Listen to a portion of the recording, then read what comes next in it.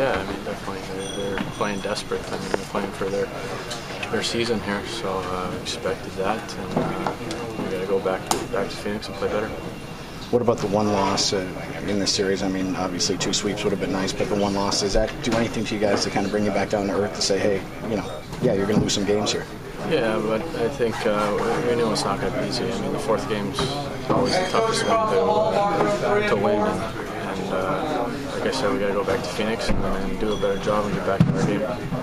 Despite the fact that they have new life again, does it give you a sense of confidence, the fact that you guys have played so well on the road? Yeah, I mean, definitely. We've been playing really well on the road, and we kind of stay in a hotel here. It's like a road atmosphere, so we knew they were going to come up hard. We just got to get back to playing our game. The word that we kept hearing was forechecking. Was it their intensity trying to prevent you guys from doing what you needed to do, maybe make the difference in it? Yeah, they got on us early, and they did a really good job forechecking us and making us turn pucks over. So we